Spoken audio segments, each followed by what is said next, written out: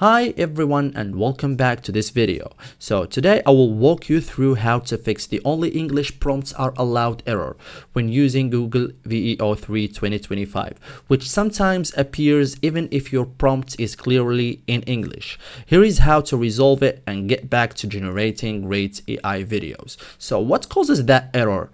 So you are not alone. Users consistently report seeing only English prompts are allowed.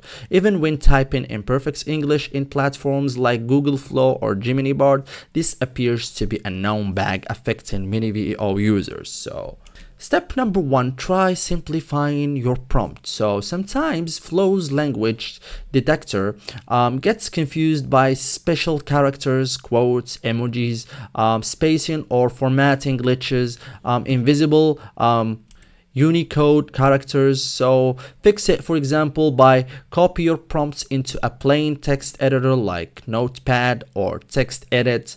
So second thing, remove any special formatting or non-ASC